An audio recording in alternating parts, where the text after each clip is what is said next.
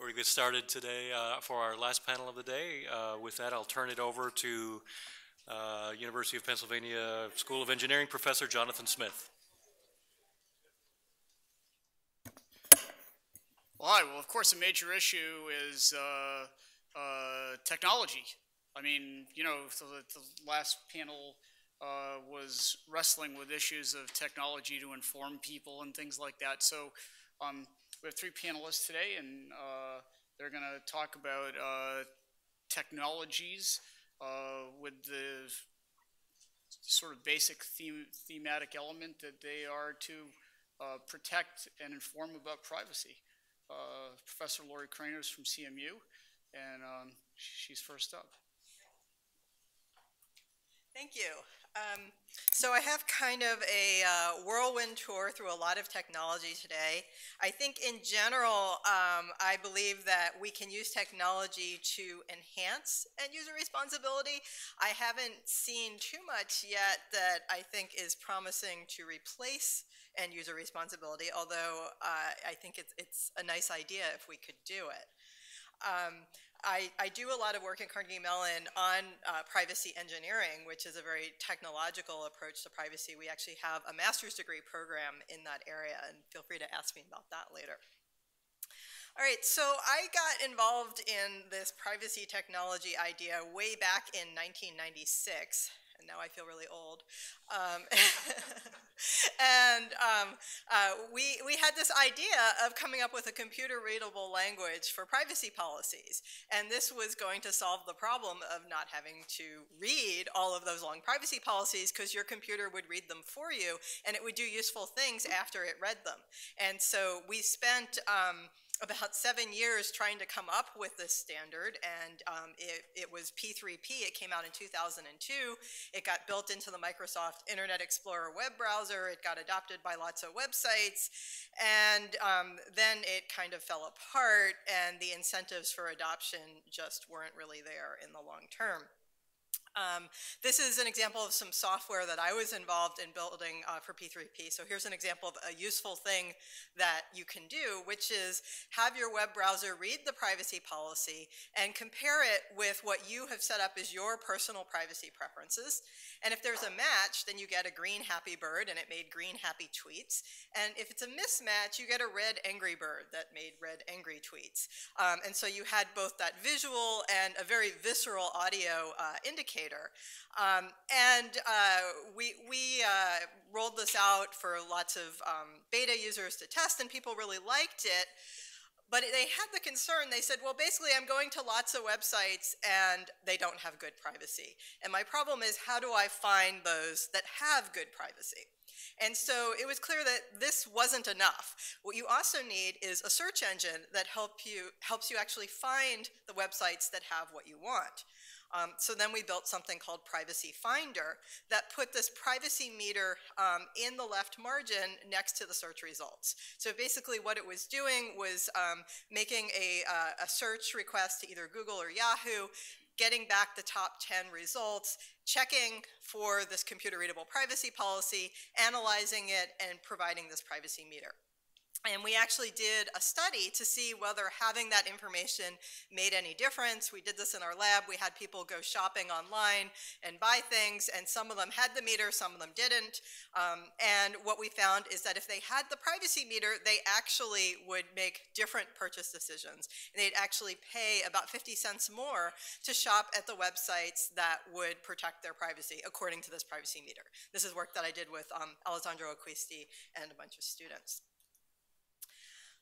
So Internet Explorer also implemented P3P, and by default, if you never touched your privacy settings, which is like 99.999% of users, you actually have P3P on in Internet Explorer. Actually, it's been that way since 2002. My understanding is that the new preview release of IE is the first IE since 2002 not to have P3P functionality. So by default, it is using P3P to block third-party cookies. And it was a pretty neat idea.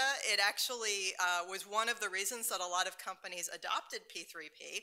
until they figured out that they could trick IE into not blocking their cookies without properly implementing P3P.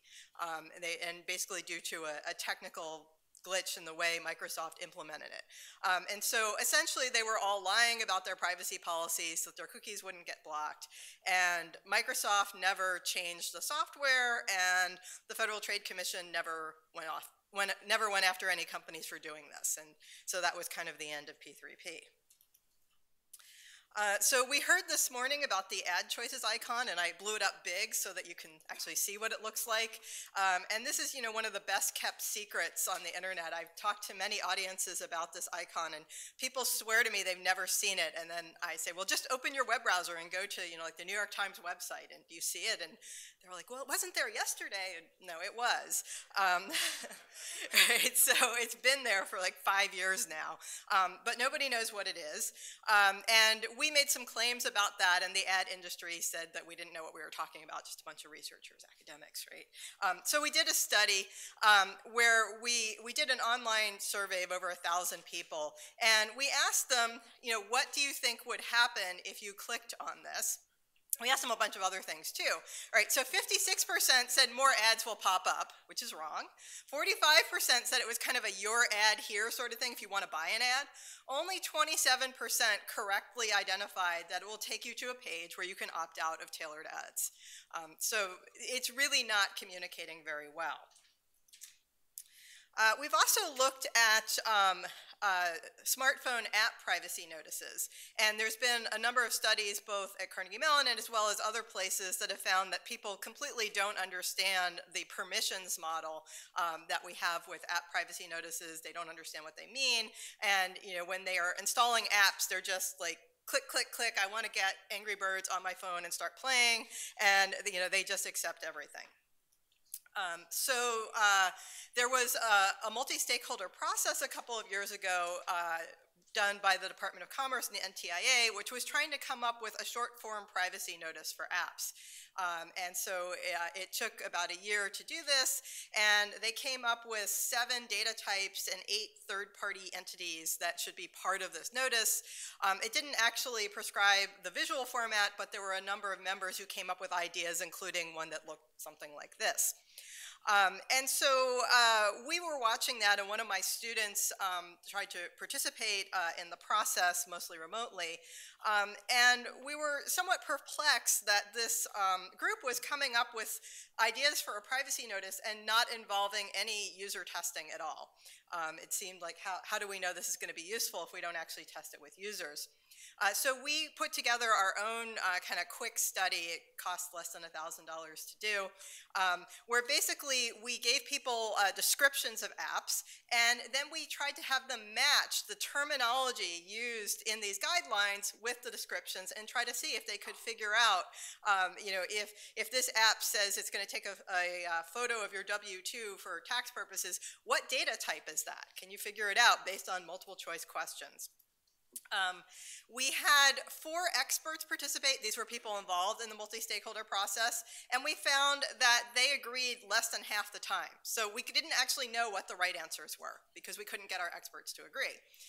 Among the random people who filled out our survey, we found that it wasn't actually very often that we had high agreement there. For the most part, they were all over the place too. We tried doing it both giving them the official definitions and not giving them the definitions. We found that often the definitions helped, but sometimes they actually hurt things because the definitions confused people even more. So basically what we found was that people didn't really understand this notice. And it's not really surprising because it was written by a bunch of lawyers and policy people. And I think this was a really good idea, but if you're going to try to come up with something useful to the average end user, I think it's important to have a process that actually involves end users and involves user testing as an integral part of the process. Another issue with these notices is when do you show them? The obvious time to show a notice is before a user downloads an app. But we actually see that that's not necessarily the time when the user is going to be most likely to pay attention to it, because it's this, I'm just eager to get it and try it out, and they're not necessarily focused on that kind of, fine print detail at that point. So we did a study where we made up an app. It was a US history quiz, and we paid people to test our app. We didn't tell them that we were interested in the privacy notice. We said we were testing this new history quiz app, and we had different versions of the app that put the privacy notice in different places. And we used a notice that was based on this NTIA privacy notice. So some people saw it only in the App Store. Some people saw it after they downloaded the app. Some saw it in the middle of the quiz, it would pop up. And some saw it at the end of the quiz after they finished taking the quiz. And we then asked them questions about how much they liked the app and what color it was and things like that. And then we also asked them about what kinds of data this app was collecting. And what we found was that the people who saw the privacy notice in the App Store basically didn't remember it at all. They were no different than the people who weren't shown the privacy notice. But if you showed them the privacy notice during the playing of the app or at the end, then a lot of them actually did remember information from the privacy notice. So this suggests that the timing is really important. Now, I don't think we should remove the privacy notice from having it available in advance, because some people do want to see it in advance, but I think that shows that that may not be sufficient.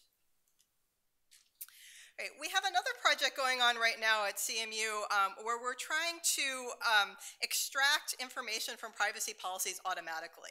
So, P3P didn't work out. We couldn't get companies to provide the computer-readable data. So can we have computers go and read English language privacy policies and extract useful information, which we could then provide to people in formats like PrivacyBird or new tools that might show people useful information.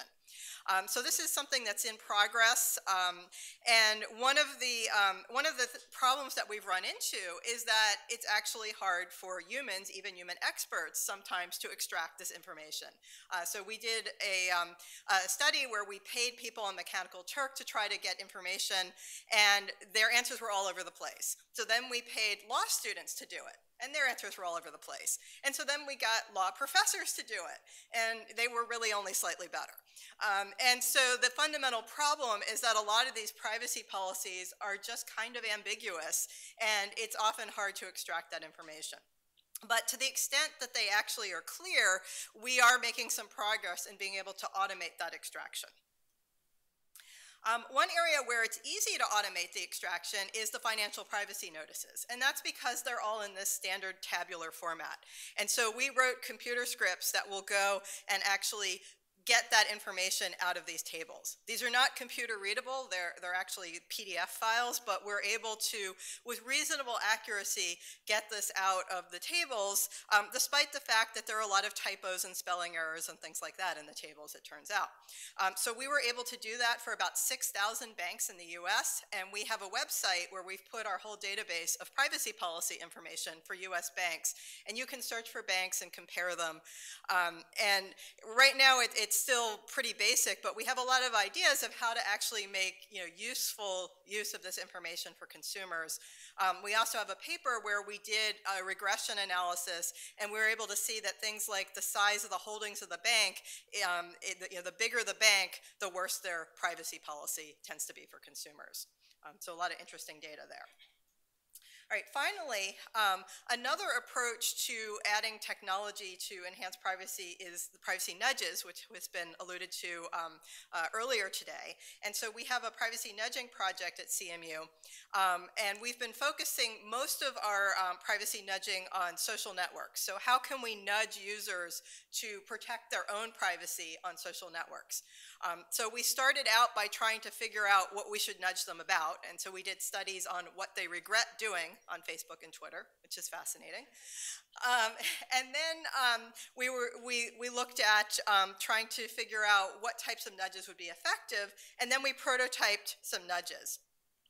So we came up with 3 types of nudges that seemed like they would be useful based on the things people regretted. So people tend to post without thinking, a very common cause of regrets. So we wanted to encourage people to stop and think.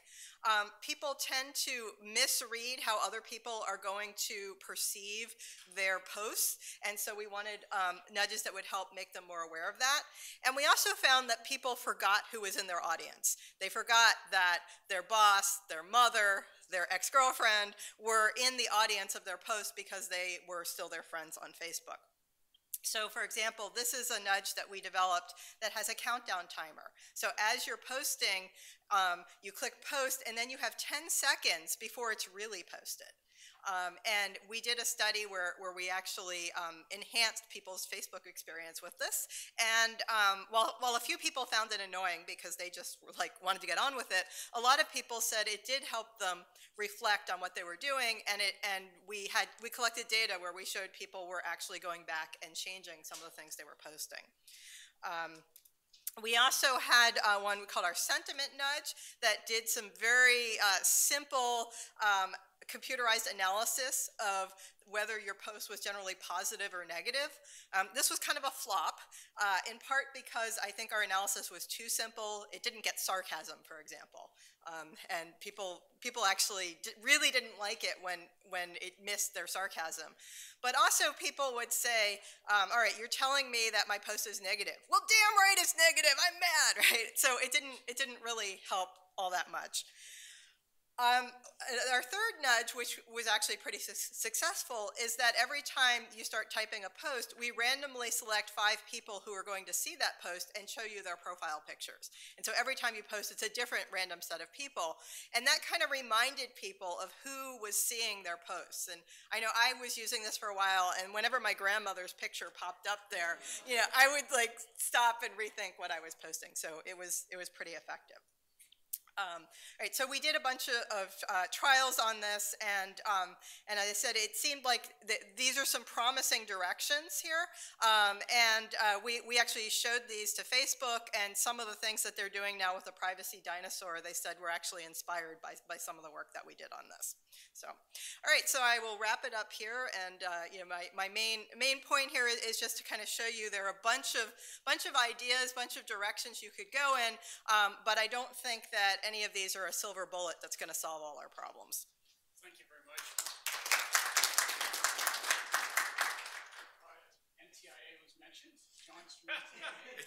John Verdi, and he's going to talk with us about his take on this problem. It's almost like you say my name 3 times and I show up. I'm like Candyman. So, Lorrie, thank you so much. Jonathan, thank you so much, and thank you folks for having me here today. So, first of all, I'm going to endeavor, because this is the last panel of the day and I'm standing in between folks and cocktails, I'm going to endeavor to come in under time, also so we can have some additional time for Q&A. First of all, let me just sort of frame the NTIA process a little bit. We undertook that process to bring together a diverse group of folks from industry, from civil society, from the academic community, and from the technical community to try to get folks to focus on this one particular privacy problem, and how to enhance users' experiences on mobile devices, how folks can be better presented with notices on very small screens that can convey information very quickly, because I think one of the previous presentations we saw today demonstrated just how quickly users tap through these things, especially on mobile devices. So NTIA in this process worked as a facilitator and as a convener. We don't have rulemaking authority in the area, and we weren't really asking industry or advocates or academics for advice on what NTIA should do. Instead, what we were doing was bringing folks together to find out whether or not the group could make progress on this issue, and I think that they did. Now, I don't think that this was a perfect solution. I would sort of harken back to something Peter Swire said earlier, which is when folks get together to try to make progress on these issues, whether it's on Do Not Track or whether it's on mobile notices, any of these privacy-enhancing technologies, the question isn't whether or not the technology is going to be perfect, whether or not it's going to solve all the privacy problems that it set out to solve, but is it better than the status quo? Does it move the ball forward for users? So what happened in our process was that industry and advocates and others came together and they set a couple of priorities. They had some discussions and they focused on a couple of different factors, right? And I think it's helpful to maybe talk a little bit about why they focused on what they did. Ultimately, as Lorrie said, they came up with a code of conduct for short form notices that companies can implement in a variety of different ways. And it's intended to convey some pretty basic information about what information mobile apps collect about users and with whom they share it. As we all know, those are two really broad categories, and we just had a panel that discussed how detailed some of these long-form privacy notices can be.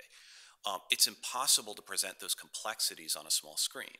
So what the group decided to do was try to identify the categories of data and the entities with whom that data might be shared that are top of mind or most important for users.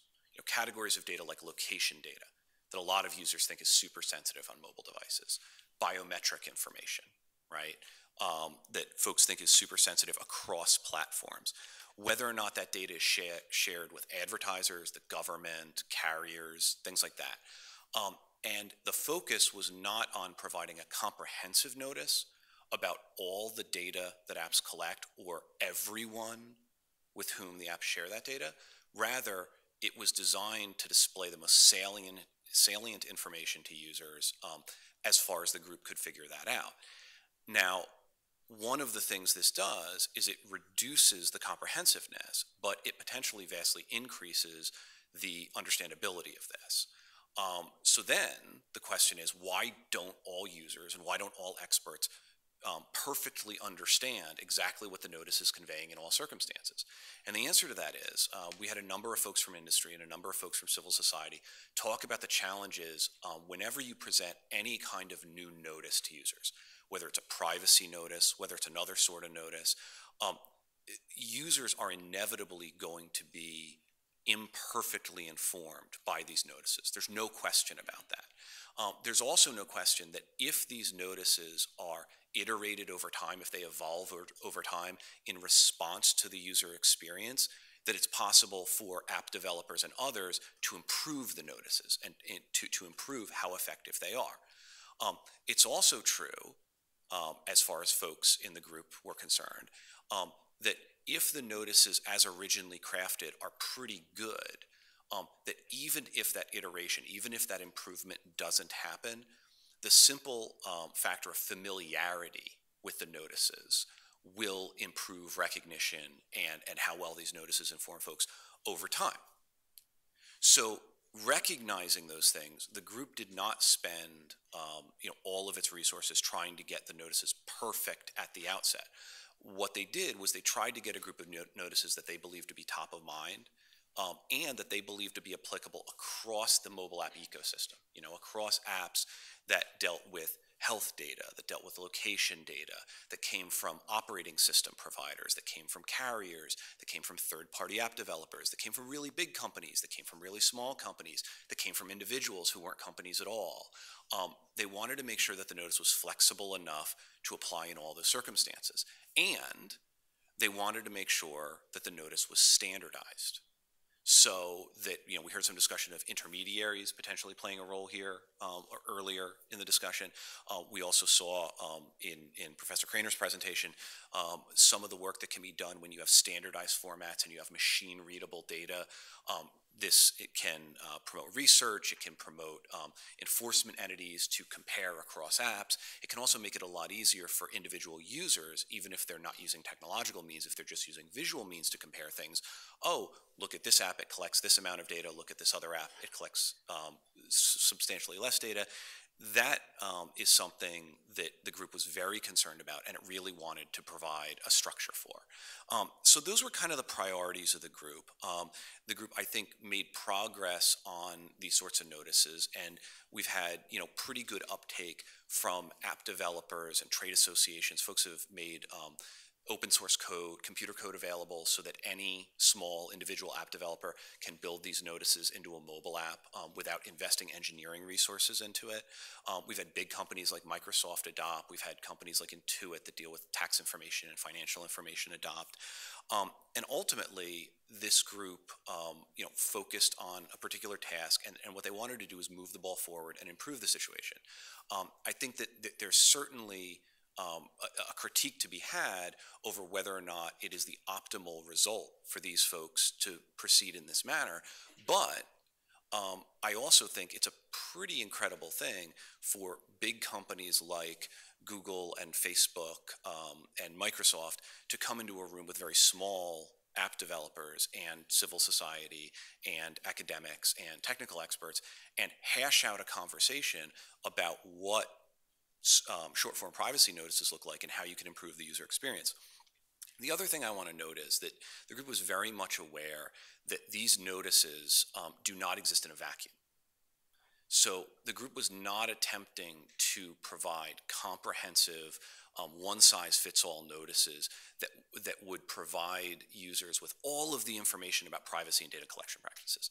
Instead, they were trying to come up with notices that app developers could implement as part of a layered approach, as part of an approach that recognized the sorts of notices that the app stores, the Android App Store and the iOS App Store, already provide.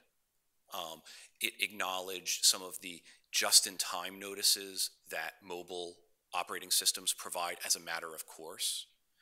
It also worked in recognition and within the context of the long-form privacy policies that companies publish. So the idea here was not to be a one-size-fits-all solution, but the idea was to try to fill some of the gaps between the highly technical, highly legalistic, long-form notices that companies provide on websites, for example, and sometimes within an app. The App Store notices, which are necessarily incomplete but provide certain very specific information depending on the OS, and then the just-in-time notices that the OSs provide as individuals move through the app experience and use the app. So that's what the group was able to do. I'm pleased to say that I think they moved the ball forward. And we're also very pleased that this sort of process, convening a 11 or 12-month process of industry and civil society and other folks is something that can be revisited as companies roll this out, as companies iterate this, as trade associations provide open source code and small app providers pick it up and use it. This is something that can be revisited in the future in a way that legislation and regulation is very difficult to revisit, and they're on much longer timelines. So happy to take questions when it's appropriate, and I will cede the rest of my time either to the group getting cocktails or to Q&A. John, thank you very much. So as our last speaker, I'd like to introduce Roger Dingledine from the Tor project, and he's going to tell us about Tor, which is an extremely interesting system. Roger? Okay.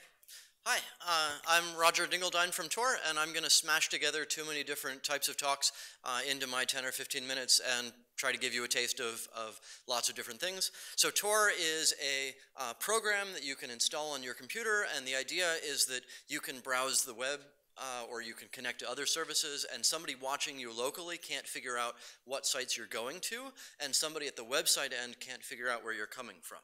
So it's open source software. It's also a network of volunteers running relays around the world. We have about 7,000 volunteers. It's also a protocol. I'm going to leave off the science part and talk more about the social value side for today. One of the other fun things of Tor is the community of researchers and developers and activists all around the world. Basically, every city I go to these days has a graduate student writing some research paper about Tor. So there's always a professor who says, "Hey, Roger, I really want you to come teach my students what the open research questions are so that you can help my papers be more useful." Another fun part of Tor is the diversity of funders we've had, and you'll hear this word diversity come up again and again in this talk. It's really useful that we have funding from the Electronic Frontier Foundation and Google and the US State Department because they care about these things for different reasons. We're also a US 501c3 nonprofit. My goal is to, build software to keep everybody in the world safe on the internet for all definitions of safe. And once I'm done with that, I would like to teach everybody what it means to be safe and how to have the right intuition on these things and how to evaluate software. So we have some number of users. It's an anonymity system, so it's a bit hard to tell for sure.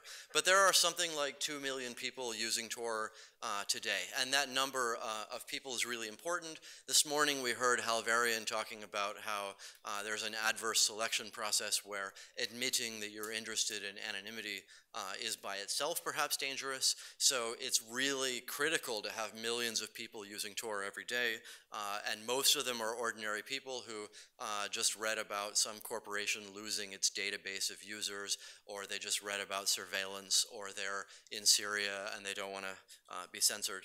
Okay, so from a computer science perspective, what's our threat model? What are we actually worried about? Where can the attacker attack this? So we have Alice over here. She's some user. She's trying to get to Bob, some website somewhere in the world. Where can the adversary be? Where can they watch traffic on the internet? So one answer is they're watching Alice's local network connection. So maybe this is Comcast trying to spy on its users to sell data, or maybe it's the monopoly telephone company in Tunisia that monitors everything.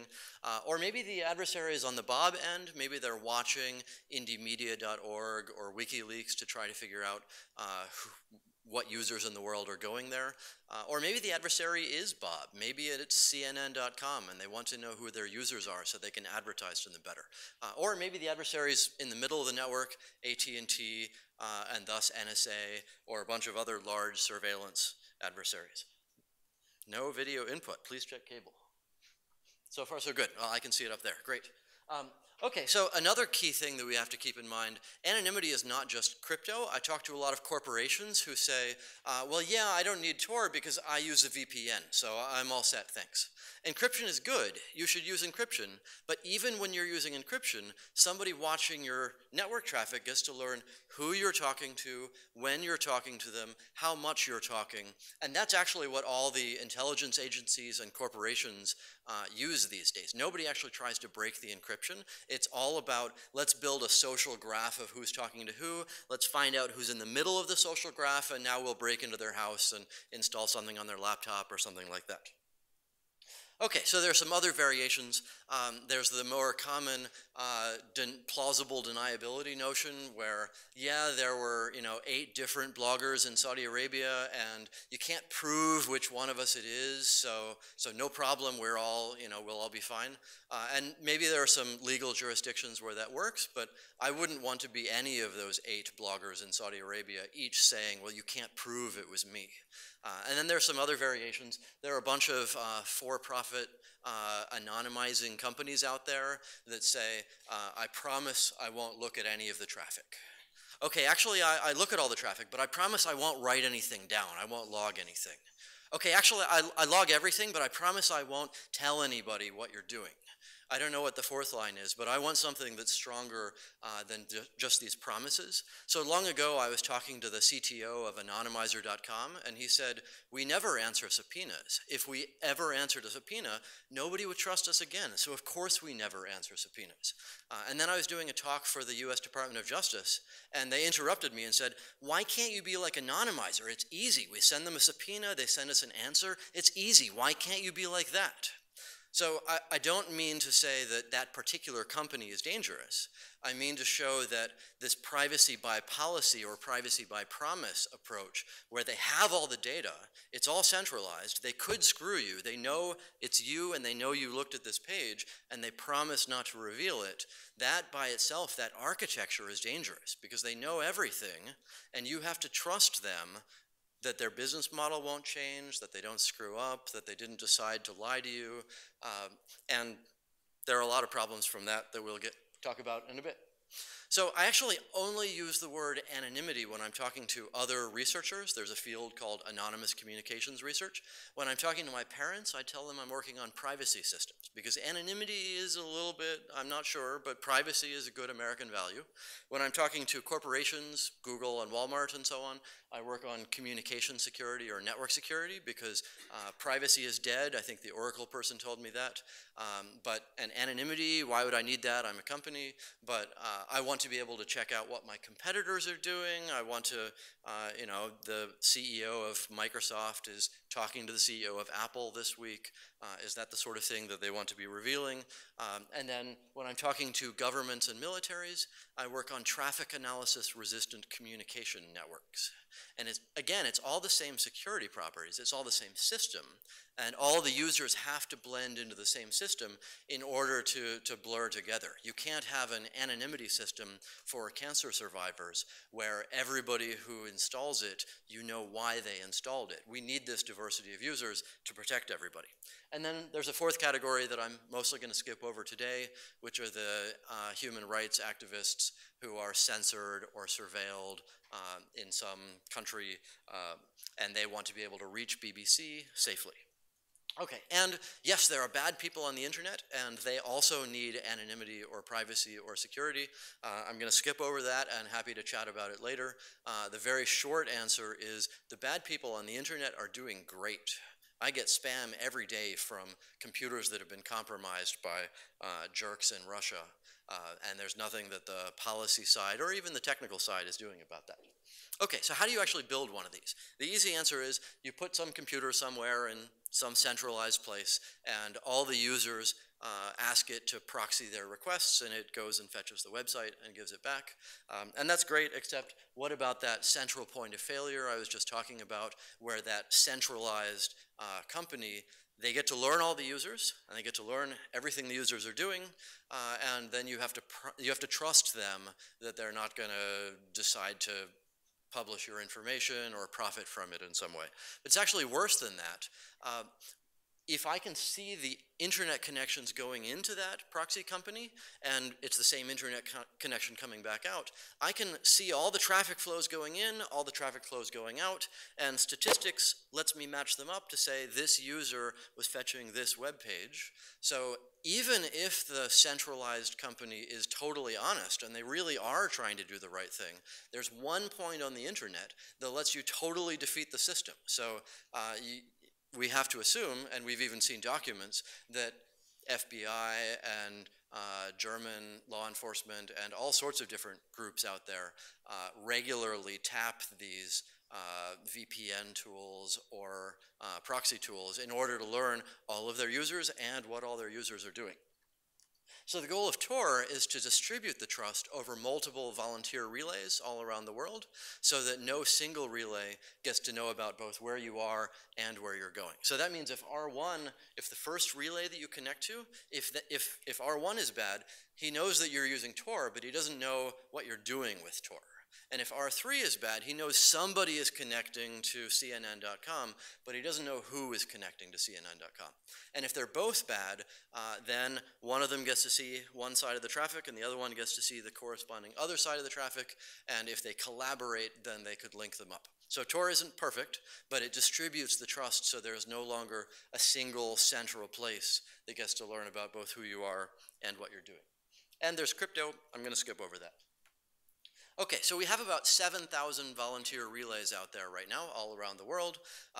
But the question is not how many relays there are. The question is how much capacity there is, because we have millions of users who are all trying to browse the web or watch YouTube or whatever they're trying to do.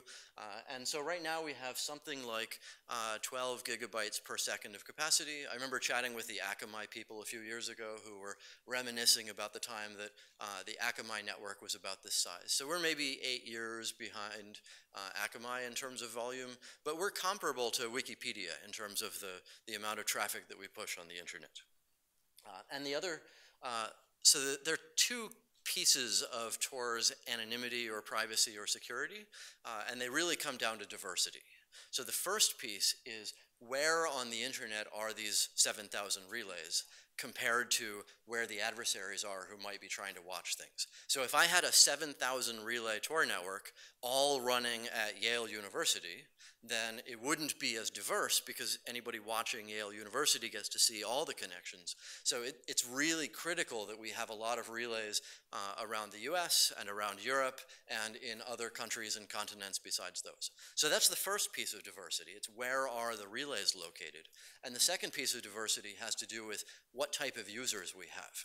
So for example, in Iran, the first thing you might think would be, oh man, it's really dangerous to use something like Tor in Iran. Iran, because as soon as they see that you have Tor, they know that you're a dissident and they'll just arrest you, right? So it's really important that, first of all, that we have 50,000 or 100,000 people every day using Tor in Iran. But second, it's really important that the average Tor user in Iran is just using it to get to Facebook because the censors blocked Facebook and I need to watch my, my cat comic or whatever it is that I do on the internet. So the average user there of Tor is an ordinary person, which means when you find somebody in Iran who has Tor installed, you can't jump to conclusions about why they have Tor installed.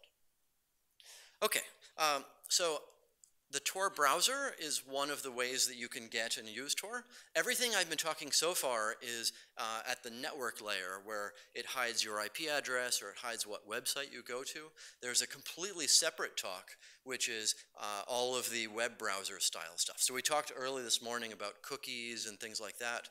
It turns out there's a list of literally hundreds of ways that your web browser can give away information about you or let you be tracked, and that's totally separate from Tor. Tor would be doing its job. Nobody knows where you are, but the website you go to can say, hey, what time zone do you think it is? And your browser will just turn that over. Or it can say, hey, here's a cookie, give me the cookie back. Or it can say, hey, can you tell me how many pixels by how many pixels your web browsing window is? Or can you tell me all the fonts that are installed on the computer right now? So that's a totally separate talk, but a really important one.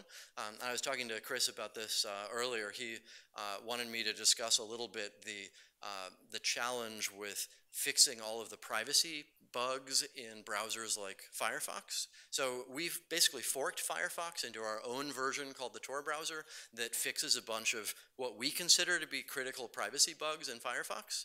And we told Mozilla about them, and mostly they say, yeah, I can see why you'd be concerned about that, but I don't, low priority for us.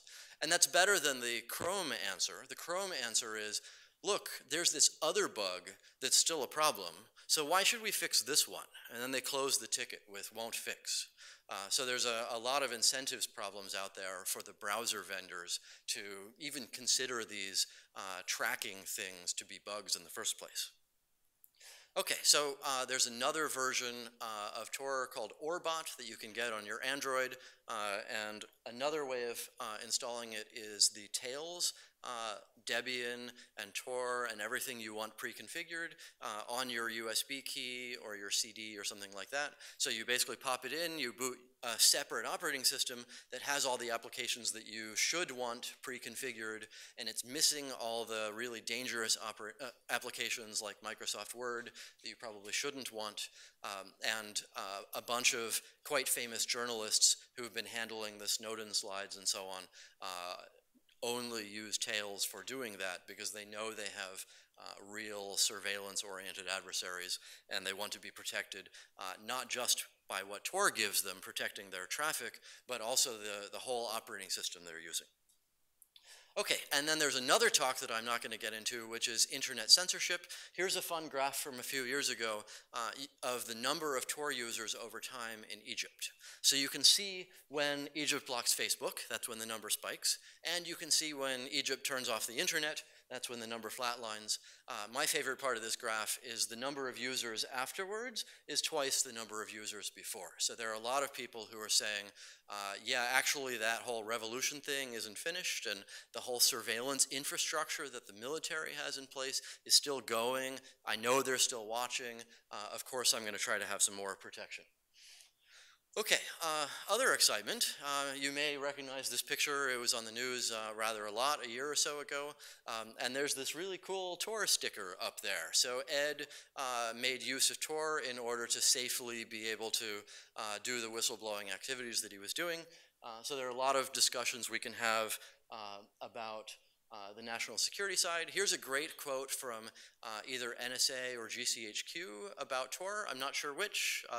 I'm sorry for those of you who have clearances here, but this is a published document at this point.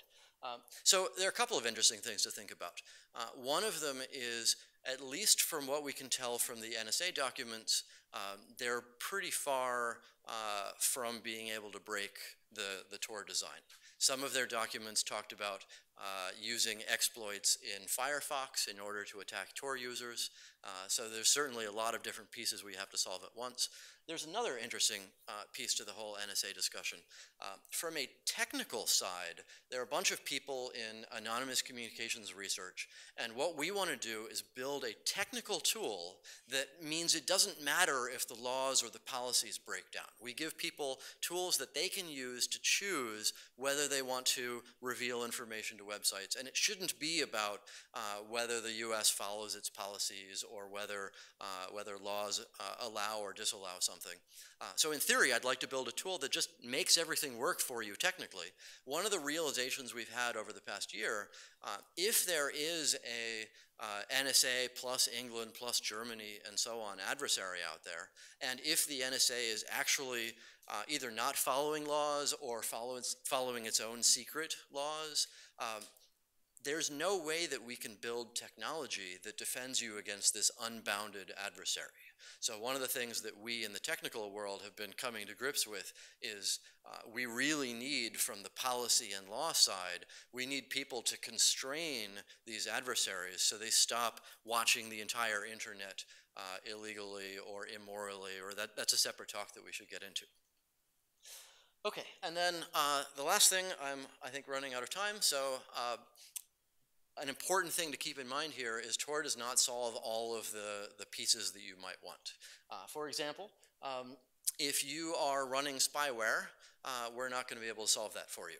If there is a camera watching your screen, I hear there's a law in Beijing that says you need a camera watching the screen of everybody in internet cafes. So if there's something watching your screen, Tor is not going to solve that problem for you. Now, in this particular case, I'm told that the first person who walks into the internet cafe in the morning reaches up and turns the camera away, and nobody ever turns it back, so no problem. Another really scary version of that, I was talking to a bunch of activists in Vietnam long ago, and they gave me a Windows computer that they were pretty sure was compromised in some way, because there were 7 activists and one of them sent PGP encrypted mail to the other 6, and the plain text of that mail got published in the national newspaper the next morning, and they were all trying to figure out, is there a mole? Does PGP not work? Did they break into my computer? What's going on here? And it turns out the answer is there is no Vietnamese keyboard driver support on Windows by default. So as soon as you get Windows, you go to the website that everybody goes to install Vietnamese support for Windows, which the Vietnamese Secret Service has backdoored.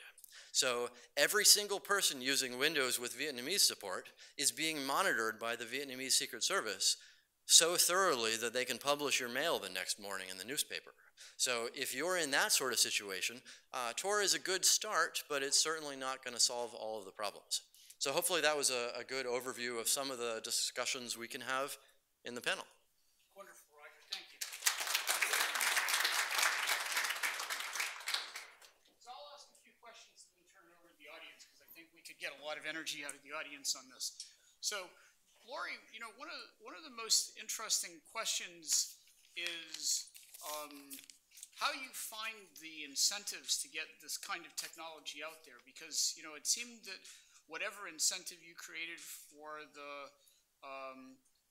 privacy language worked for a while, right? I mean, you know, so Microsoft buying into something and, you know, spending coders on it, that's an achievement, right? So what do you think the challenge is right now for some of these technologies, which seem, you know, not particularly dangerous or terribly technically hard to implement? It's just, what do you think is the solution to traction? Yeah, I think incentives have been a huge problem, and it has really plagued all of these technologies and continues to plague do not track, which we don't have because I think we don't have the incentives for the parties to come together and actually finish the job, which they've been doing for several years now. And I think we've seen a pattern where there's a threat of regulation, and companies say, no, we don't want to be regulated. We want to self-regulate and solve this problem ourselves. And they start working on solving the problem, and the regulators go and look at something else. And as soon as the companies realize that the regulators aren't paying close attention anymore, they lose interest, and you lack the incentives. And I think if you really want these things to work, the regulators can't turn their backs. They have to stay on top of them, and maybe we actually need a law. I mean, there's been talk of saying that that we need a law for do not track. I don't think do not track will happen unless we actually have a law that says that companies have to do this. And I think with P3P, had we had a requirement for computer readable privacy policies, then perhaps we could have had the incentives for it to work. The reason that Microsoft actually implemented it was because the state attorney generals were on their backs about third-party cookies and their practices there. I believe the state AGs had suggested to them that their browser just block all third-party cookies. That wasn't a palatable solution to them, and so Bill Gates said, okay, we're going to implement P3P so we give users that control. This was a surprise to all the developers at Microsoft, who were somewhat panicked by that and came to the P3P working group and said, you need to dumb P3P down so that we can implement it quickly. But we came up with a shortcut for them. They implemented it. They did that rough draft. We pointed out the problems, and by then, Bill Gates was able to take credit for having done that implementation. The state AGs went away, and so they never had the incentive to actually fix the bugs in it. Thank you. John, I had a question for you. Do you think the mobile space is deeply different? You spoke a little bit about mobiles and, talking about the information that was given on the small screen and things like that. Do you think that that's a different space, or, it was just an instance that you were talking about of a constrained environment? Sure. So I think it's probably different in two ways, right? First of all, it's different in terms of screen real estate. And the reality is, when you look at privacy notices, not at controls, not at security practices, not at accountability mechanisms, things like that, but when you actually look at privacy notices, users are not going to scroll, they're not going to click, they are going to glance, and we had a number of folks from industry in the process who talked about glanceability. And they basically said, for their own controls for the functionality of the app, right? Not a privacy notice, but just the baseline functionality of the app. So the user wants to use the app. That's why they turned on the app. The user wants to use the particular functionality, the search box or the communications functionality or whatever it is. They will still bail on the app if it's not glanceable, if it's not immediately obvious. So I think in that respect, it's a little bit different than the desktop experience. The second way in which it's different is, we can have discussions, and the folks in the group had discussions about what qualified as a mobile device and what qualified as not a mobile device. There are some edge cases, but the truth of the matter is, a desktop computer with a 30-inch monitor is not a mobile device unless you're very, very strong and very, very nerdy. I mean, you're not going to walk around with those things under your arms. And your iPhone is a mobile device, regardless of whether or not it just sort of sits on your desk and then goes, on the subway with you and then ends up in your home. It doesn't travel that much, but it is in fact a mobile device that you carry around, right? So edge cases aside, you can kind of figure out what's a mobile device and what's not. And the second way in which that space is different is that these mobile devices collect locational information and other contextual information that is different either in degree or in kind from what apps, either web-based apps or native apps, get in the desktop space, in the non-mobile space. So I think those are the two ways that it's distinct, and I think that those are two of the things that were top of mind for folks as they kind of try to tackle this problem. I mean, does that make sense? Yeah, I mean, yeah, perfectly. I mean, the reason that I asked is that, I'm kind of the belief, as probably everyone is, that, you're seeing this new architecture where people have small devices that are personal. They carry with them everywhere, so they're always able to access information. And all the stuff that we used to do with server rooms years ago is now done by Amazon or Google or Microsoft. So, the cloud has got a lot of offerings in terms of once you can reach the internet, the mobile device is actually a very good choice. iPad type devices, Android phones. I mean, it changes your whole model of information access. So the point that you made resonated with me as a threat, about notice. Sure. You guys do a lot of studies. Lorrie talked a lot about studies that Carnegie Mellon did with, say Amazon Mechanical Turk and things like that. Does NTIA do sort of scientific evaluation? Is that part of your role? So no, it's not. So we, our friends at NIST within the Department of Commerce do a lot more scientific evaluation and standard setting. At NTIA, we work on the policy issues, and in fact, in the group that we convened, we encouraged folks to do usability studies, and there were folks within the group who felt passionately that it was important to do usability studies. As a facilitator, I can say that we bumped into two problems within that. There was, I think, pretty widespread agreement that doing usability studies would be helpful.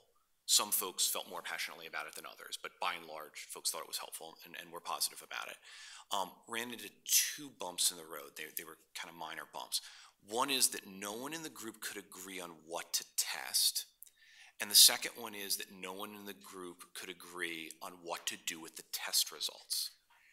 And when you have those two minor hurdles, you don't have a really strong basis for a usability testing framework, right? And I think that when groups get together, as Lorrie has done with her students multiple times in a number of different contexts, and folks agree on what they're testing, and they agree on what they're going to do with the results, it can be a super helpful thing. The problem is if you don't agree on those things, testing is essentially a fool's errand, right? Because you can't get agreement on what to test, and you can't get agreement on what to do with it. Well, then what are you doing, right? And we urged folks to agree on those things so that they could move forward, and they just weren't able to get to consensus on it. So I think that actually points to a fundamental problem, though, that you had with the process, is that you couldn't agree on what the goals were. If you knew what the goal of the process was, then what you would test is you would evaluate how effective you were at achieving your goals. But since different stakeholders had different ideas about what the goal was, that's why they couldn't agree on what to test. Yeah, so I agree with you. I agree with the latter characterization, which is that I don't think that folks didn't know what their goals were. But they I think that folks disagreed about what their yes. goals were. So yes, there was not, NTIA did not sit kind of at the top of the pyramid in that process and say, the goals for usability are X, and this group needs to go forward on doing that. There are entities, NIST sets their own research agenda. So if they decide they want to pursue research on a particular topic, they go out and they sort of pursue research on that topic. We have a slightly different model, which is we're trying to facilitate agreement within a broader group. And if those folks don't agree on what their goals are, they can still make progress, but they're going to be limited in what the tools are in their toolkit. Thanks. That's great. Roger, a very interesting word that you brought up in the talk was diversity. And so I was listening to your technological description, and there seem to be three pieces. There's somebody who wants to use Tor. There's the internals of the network, the relays, and somebody has to run those.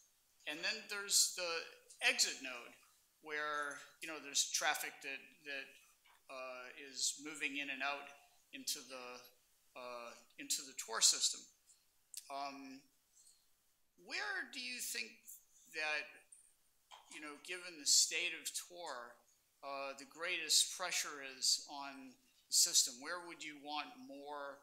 If you've got 2 million users, I don't think you've got 2 million exit nodes. So is the exit node the major constraint? Yeah, so this ties into the capacity stuff we were talking about before. We've got 2 million users using the network right now, and it's not as fast as it could be if we had more relays offering more capacity.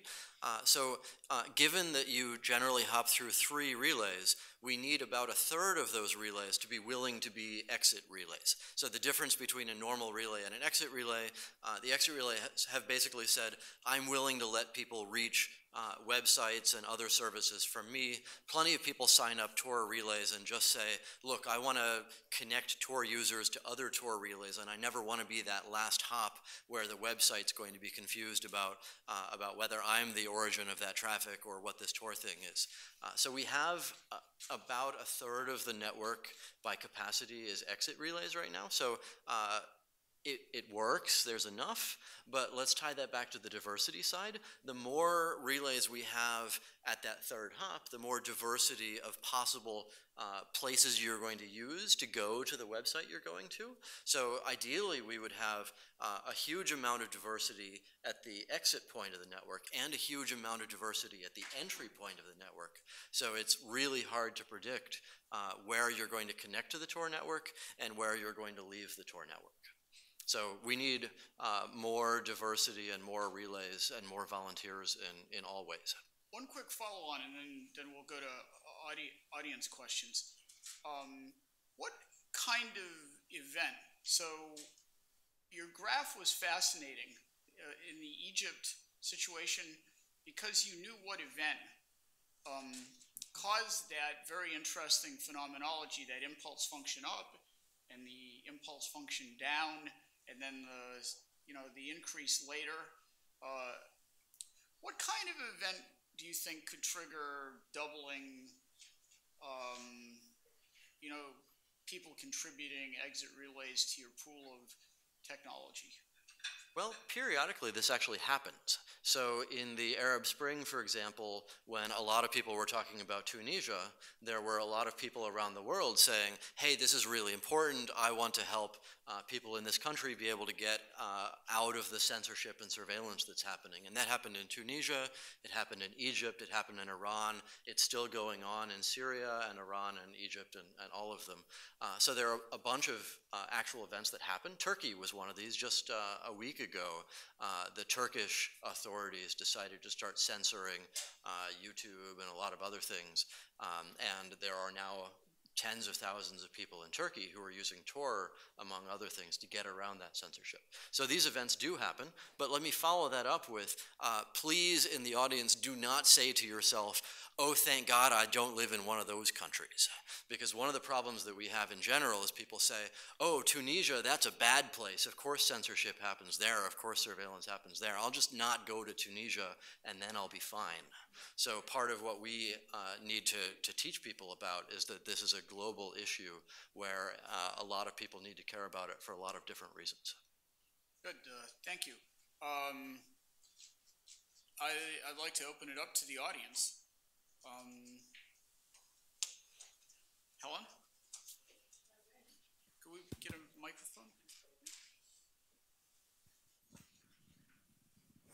I apologize, I came in late for this, so I hope it wasn't covered. I have 2 quick questions, one for John and one for Roger, and in a way, informational.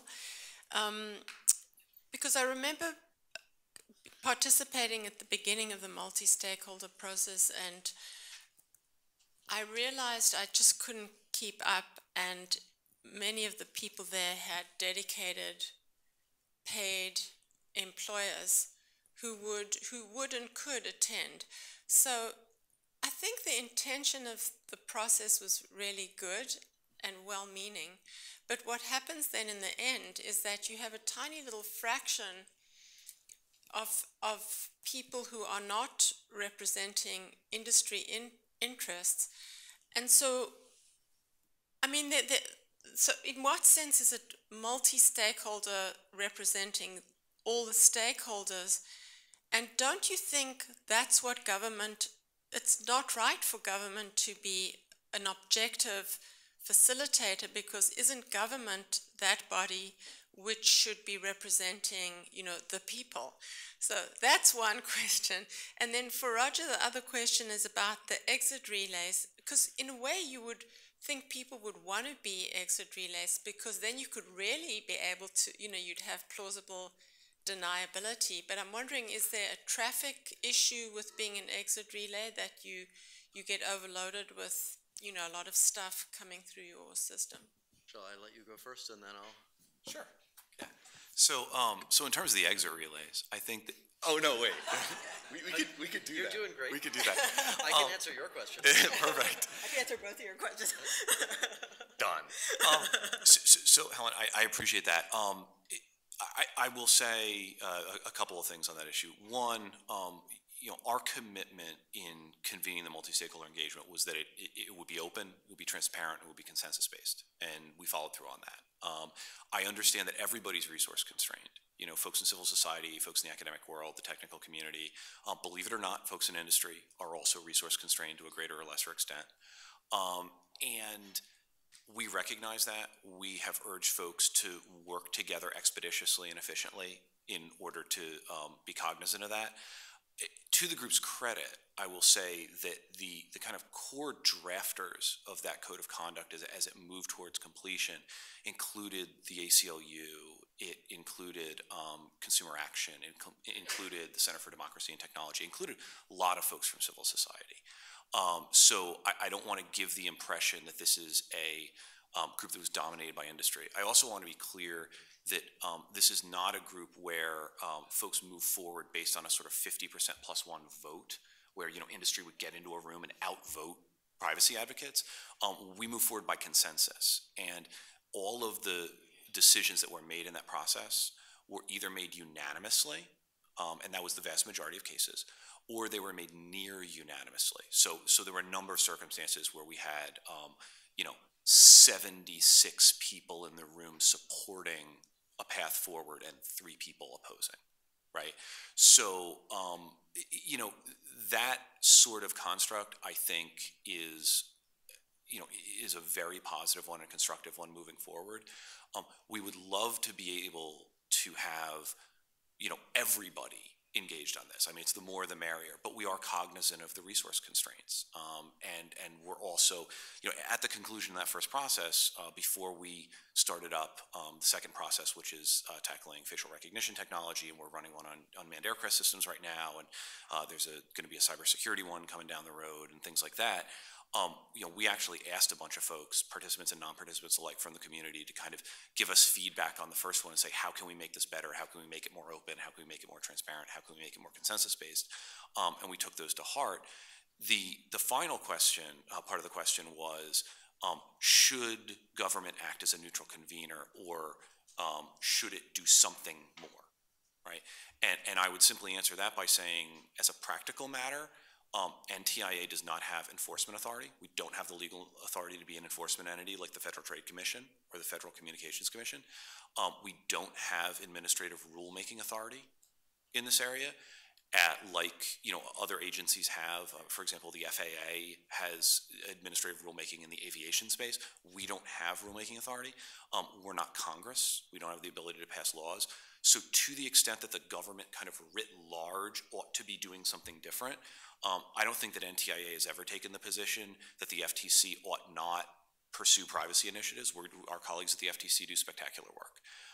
We have never taken the position that folks at the Department of Health and Human Services, ought not enforce the HIPAA rule or pursue health privacy rules as they are lawfully entitled to do, and they have that legal authority. What we have said is that we think stakeholders can make progress on thorny issues without having NTIA stand there as a rulemaker, as an enforcer. I don't know whether that's true in all cases. I'm sure that it's true in some cases. So you asked why more people aren't excited to run exit relays for the plausible deniability side. The fundamental problem is that we only have millions of users every day, which means many websites have no idea that Tor exists. So somebody uses Tor and they're a jerk on the website, and the website sees a connection from an IP address and they blame the IP address, and it never occurs to them that Tor could exist or that this person, that IP address is proxying for somebody else. So I was talking to Belgian law enforcement long ago, and they were saying, yeah, but what if the exit relay is only being run by the criminal in order to like hide their criminal activities? Shouldn't we go, do the raid anyway, even though we never find anything? And my response, I guess in summary, is if you're running a Tor exit relay in hopes of attracting less attention from what's going on, it's probably not going to work out that way. So mainly the folks who run exit relays are in a hosting situation where their ISP understands free speech and wants to support it. So Lorrie is a fine example where she at a university ran a Tor exit relay, and she got to talk to her general counsel and teach them how the internet works. So it's a great advocacy opportunity as well. I got to know them very well. And besides getting to know them very well, we also were the highest, we had more internet traffic through our Tor node than any other computer on campus until the network people told us that we had to cut it out. So we did throttle the amount of traffic we would let through, so that wasn't a problem. So this goes back to the incentives question also. We are not lacking for users. We are lacking for a network that can handle them and make it a usable experience. There are many, many, many millions of people out there who would like to be safer on the internet if only there's a tool that's usable enough and fast enough and easy enough. Thank you. Questions?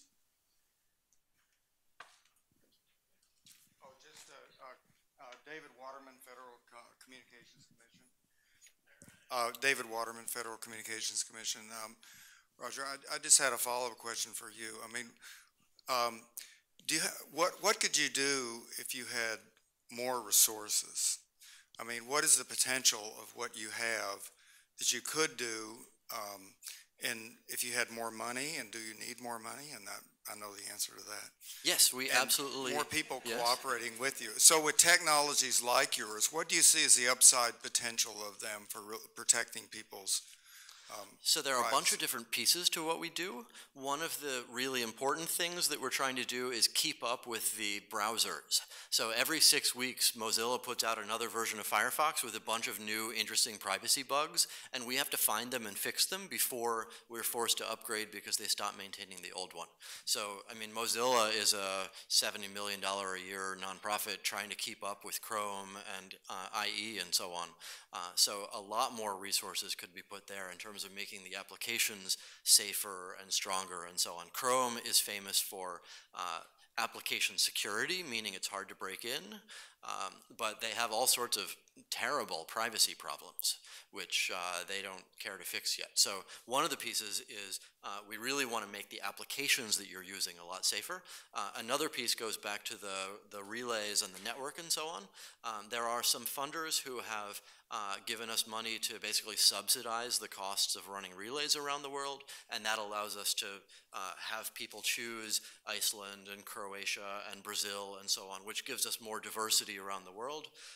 In a lot of places like Australia and South Africa, internet connections are really expensive, so it would be wonderful to be able to say, look, we're not going to pay you to run a relay because that's going to mess up the incentives, but if you incur a cost for running the relay, the primary cost of running an exit relay is not actually your bandwidth costs, it's having Lorrie build a relationship with her general counsel and so on. So if we can make your bandwidth costs go away, then more people in more places and thus more diversity would be able to help out in the network. We also have literally thousands of volunteers who help do advocacy all around the world, and it would be great to be able to let them concentrate a little bit more on doing that well for us. So those are yet a few answers. There are a lot more where that came from.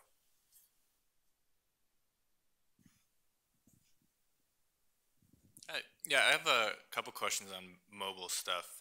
So the first question is first to speakers. I know like the examples you showed, the screenshots were from Android, and the way that Android apps work is when you install, it says, I'm going to do X, Y, and Z, and then you install, and you don't know what's happening after that. You just give them the keys to the house. In contrast, on iOS, you install it, and then it says, I'm going to do X, yes or no, I'm going to do Y, yes or no. In the research I've seen, I don't know who's done it, on iOS, there's actually a pretty big differentiation on when you look at actual users' devices, people do on prompt by prompt make specific choices about what they do and don't want to share. So just generally want to know your opinions regarding the two kind of philosophical ways of doing permissions on the two platforms. And then in regards to Tor, again, this kind of on the flip side, Android's doing, I think, a better job. You can use Tor on Android. So I was wondering, what are the limitations, because there's no Tor implementation on iOS, and jailbreak's a nightmare. So what are the barriers to Tor on iOS, and do you think those barriers will ever be mitigated or removed? There actually is a package for iOS called Onion Browser, and it's probably about as safe as the Orbot package for Android. The problem on both of these is that there is no full-fledged Firefox. So all the application level privacy stuff I was talking about with JavaScript and fonts and how big your window is and what time zone you're in and cookies and Flash and all of those terrible things are basically not addressed on any of the mobile platforms right now because there are no good browsers out there. So we'd love to see a world where that's changed, and Mozilla's working on it, but slowly. I just, in quick response to that, I mean, mobile devices are fairly uniform, especially with like iPhones. There's like 10 iPhones in existence, probably less than that. Do those types of fingerprinting vulnerabilities go down based on the uniformity of the platforms? Because there's only so many fingerprints you're going to get from Safari on iPhone 6, right? Yeah, that's a really interesting research question. Somebody should look into that. I suspect, because it happens in every other situation, that there's a lot more diversity than you think, and you'd be surprised about how much diversity there is. But I don't know. Somebody should look into it. So for your other question, yeah, I think the model that iOS has where you can actually accept permissions individually makes a lot of sense and is good for privacy. On Android, they actually implemented that functionality, and it was exposed very briefly until they did their next release and kind of took it back. But we actually did a study with users who had that functionality, and we're able to show that when users had the option of saying, hey, I want this app, but I don't want it to track my location, I don't want to give all these permissions, that users actually benefited from that fine-grained control. So I'm hoping that someday Android will get that back. I think the other thing, though, that's lacking still for the most part in both platforms is users don't always understand why a app is asking for permissions, and it's useful for the app to actually explain what it's going to do with the data and not just what permission they need, and that's something that we're not really seeing much of. I have another answer for the iOS side. Everything that has to do with the word super cookie, it's not about diversity of users, it's about vulnerability to the websites embedding a tracking signature and then recognizing you later. Well, I'm going to have to make that the last question because I have an Amtrak train that I have to catch, so the moderator's got to run. So thank our speakers, and I guess if there's a reception, catch them afterwards and ask all the questions, because you've got the experts here. Thank you very much. And yes, there is a reception, Jonathan. I'm sorry you won't be able to join us, but on behalf of Christopher, you and the Center and the Law School, thank you all very much. Thank you very much to our speakers this afternoon. This was a fantastic conference. I know there'll be a lot of follow-up questions. We will be posting slides from the speakers on our website, so keep an eye open for that. There will be a reception that's starting right now down in the Great Hall. That is the building that we were just in earlier, down on the main floor, so not nearly as many steps. And our caterer has created a signature cocktail for the evening. It's called the Firewall. I have no idea what's in it. So thank you again very much.